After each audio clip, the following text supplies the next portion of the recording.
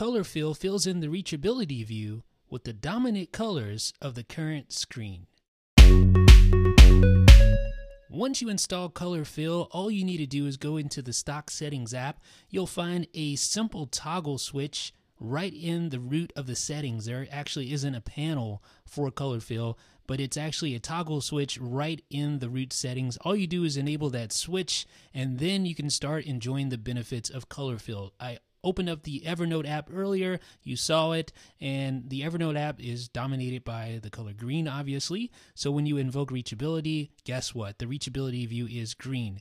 And the same goes for other apps. For instance, the Stocks app. What is the dominant color here? Well, obviously that is a dark black color. So when I invoke reachability, guess what? It's a dark color there.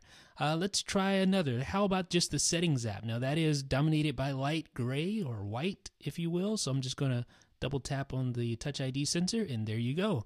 It is light gray. So pretty simple, straightforward jailbreak tweak that allows you to colorize the reachability view so that it blends in a little bit better with the current app that you have open. It's a pretty simple, straightforward app.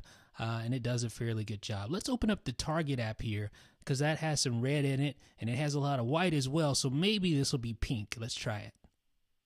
And yeah, pretty much sort of a pink color. So not far off from my expectations. Again, if you want to try out ColorView, you can head over to the Big Boss repo. It is a free jailbreak tweak from developer Josh Doctors. It's compatible with iOS 8. Obviously, you will need a device with reachability, and you can configure the options. Just one option, the simple toggle switch from the settings. Folks, let me know what you guys think about ColorFill down below in the comment section. This is Jeff with iDownload Blog.